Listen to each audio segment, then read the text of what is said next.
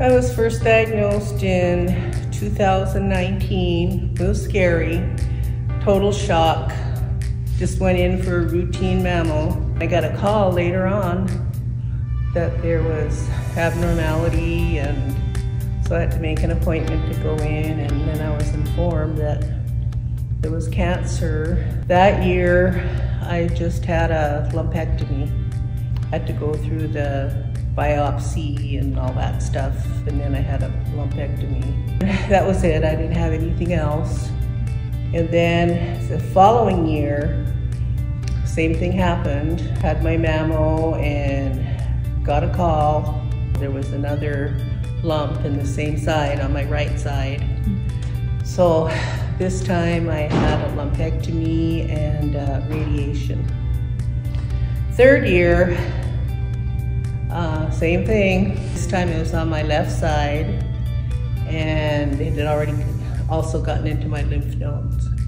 They decided to do the chemo first, so I went through the chemo treatments. Then I had surgery. I had a bilateral mastectomy. After that, I had radiation.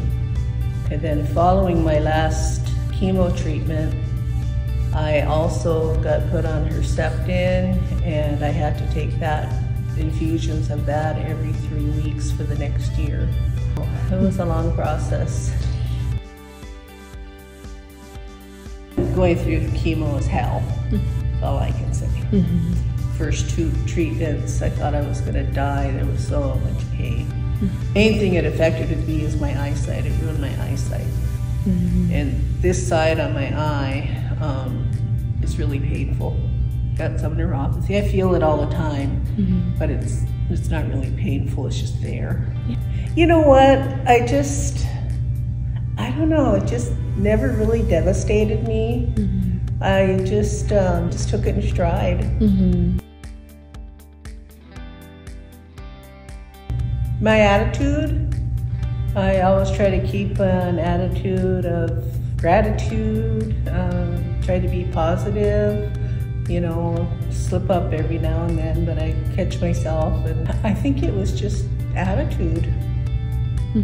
I think one of the things I should have mentioned that made things easier for me when I started going through chemo was my adopted sister was diagnosed just before I was, and she was diagnosed triple negative.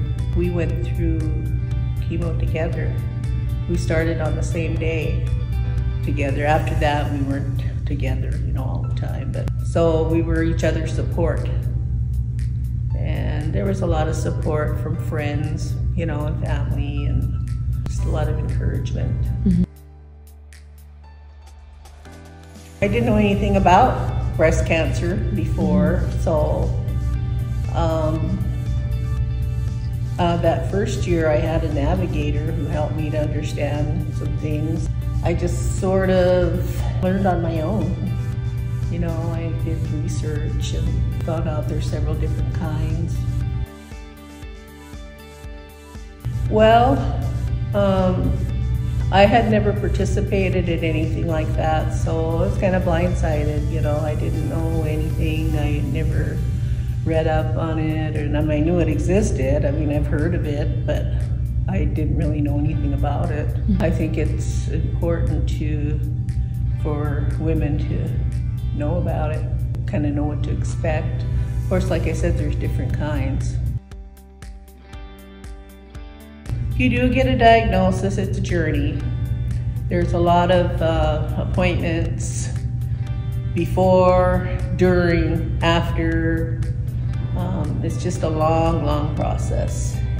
I finished chemo 2 years ago.